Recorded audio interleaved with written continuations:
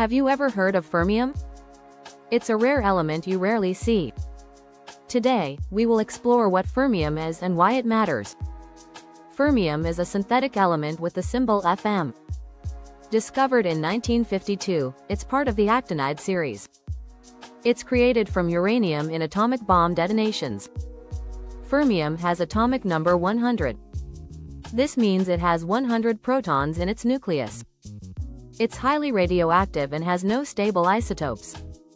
The most common isotope is fermium-257. It has a half-life of about 100.5 days.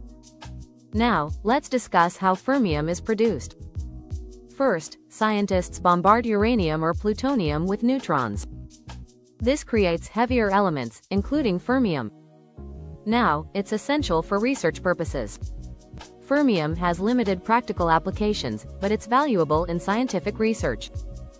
For example, it's used in neutron capture studies. This helps scientists understand nuclear reactions better. In summary, fermium is a synthetic, radioactive element. Created during nuclear reactions, it serves a niche in research. Although not widely known, it contributes to scientific advancements.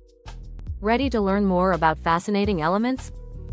Subscribe to our channel for more exciting content.